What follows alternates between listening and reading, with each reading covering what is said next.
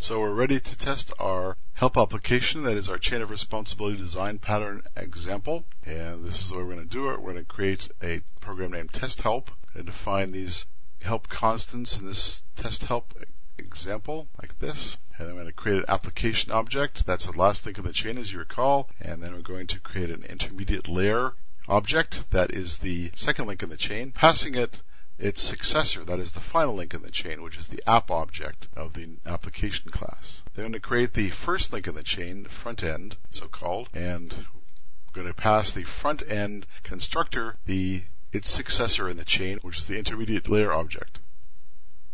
And then we're going to say front end, that's the first link in the chain, dot get help general help.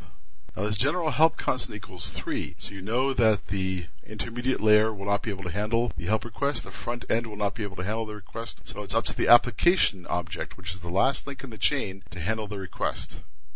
When it does handle the request, you should see a message saying this is the Mega GigaCo application, and we'll take a look at that here in this running test help. And there you see it's indeed worked. The request for help has passed down the chain of responsibility and was handled by the last link in the chain, which you see is this is the Mega GigaCo application.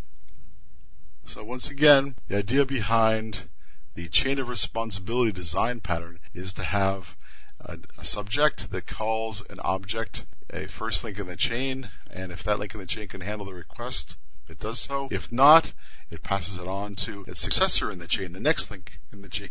And if that object cannot handle the request, it passes the request on to the third link in the chain, and so forth on down the line. That's why it's called the chain of responsibility design pattern. You see, it's a good one. It allows you to distribute your request handling, as you see here, and from link in the chain to the next link in the chain, next link in the chain.